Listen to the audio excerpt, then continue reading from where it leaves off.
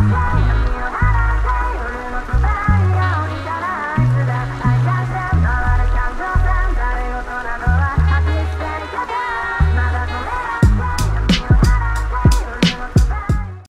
most constant thought that ran to the back of my mind in the time I spent with Monark is the one thought that perfectly encapsulates my feelings on the game as a whole. And that's the fact Monark should be an enjoyable game, but isn't. What I mean by this is that it's evident what the devs are going for with Monark. It just fails in execution on almost all fronts and ends up being pretty mediocre as a result overall. The game takes place in a school where strange things are happening, like a mist appearing that drives people mad, and mysterious cell phone calls that transport the receiver to an alternate plane with deadly skeletal enemies. This world that Monark tries to build is genuinely interesting, and in the first opening segment, I was intrigued with what it could do and where it would go with such a unique setting. The game also has this horror overtone to it and tries to draw inspiration in its themes from psychology and religion. Though sadly a lot of it is really surface level and doesn't amount to adding much to the game in ways it could have. You control a silent protagonist with amnesia and are immediately thrust into your mist-filled school. And of course you have to find out what's behind the mist, get rid of it, and learn the truth about your missing memories. You're also tasked with taking down pack bearers, characters that exude an excess amount of one of the 7 deadly sins and are usually the game's major bosses and sometimes party members. The game takes place throughout the school and its multiple buildings, and because of this, Monark has no real dungeons. Instead, you explore levels of the school while solving puzzles, usually tedious and boring puzzles that ruin the game's already poor pacing. Honestly, exploration is really dull, and the same looking locations of the school don't help in this regard. And while you're wandering the school halls, you have a madness gauge that slowly rises as a result of you being in mist-infested areas.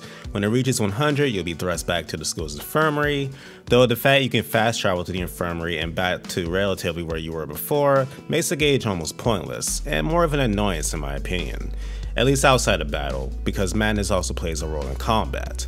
Before I talk about madness in combat though, let's go over combat in general.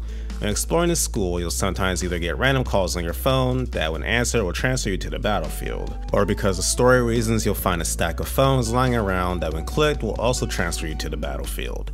These battlefields can be a little expansive with hazards in the way like walls or poison fields, but you move your allies around until you're close enough to strike your enemies in pretty typical turn-based combat. Positioning does matter since back attacks that deal more damage are a thing, and when you surround an enemy, your other allies can join in for support attacks to help shave off HP.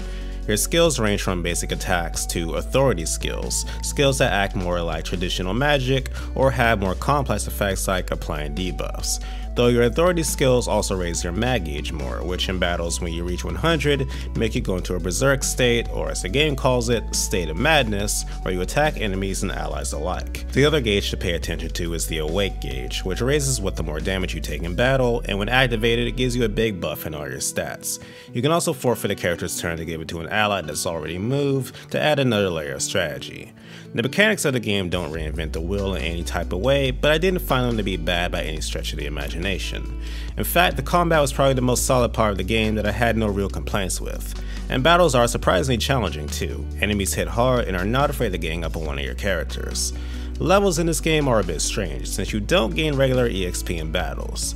Instead, after every battle you get more of a resource called Spirit, which you accumulate to both buy consumable items and gain skills on your character's skill trees.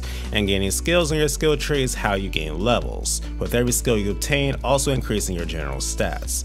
And the kicker is that all your characters share Spirit, so it can get very scarce. It's a weird system that I was not a fan of. Also, I should mention that all regular enemies in this game are skeletons, and you also have your own skeletons that you can upgrade and lightly customize. While they look a bit more cool as you progress in the game, at the end of the day, 95% of what you're going to be fighting in Monark is skeletons, and it gets old very quick.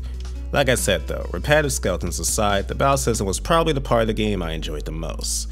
Now visually, Monark is nothing to write home about. At least in-game. The character models are very dated, especially when you compare it to more recent RPGs like Tales of Arise and Scarlet Nexus that just look phenomenal. And I of course already touched on the bland environments. It's a shame about the in-game visuals because the character art that you see in their portraits is great, stylish, and very expressive, which just makes the contrast to the actual game that much more painful. On the audio side, the game has some pretty standout tracks, with the unique themes each boss has in particular usually being far better than they should be. But sadly, the voice acting in the English version ranges from good to kinda insufferable and over the top, your main character's little sister being the biggest culprit of this. That's the biggest, most unfortunate recurring theme with Monark. Things that are okay being overshadowed by other aspects of the game that just bring down the entire experience. And it's frustrating because there's signs of what could have been a good, enjoyable game here. You can tell the devs want to make this an ambitious title with this theme, setting, and tone, but what you're left with is a JRPG that just feels like a chore to play through.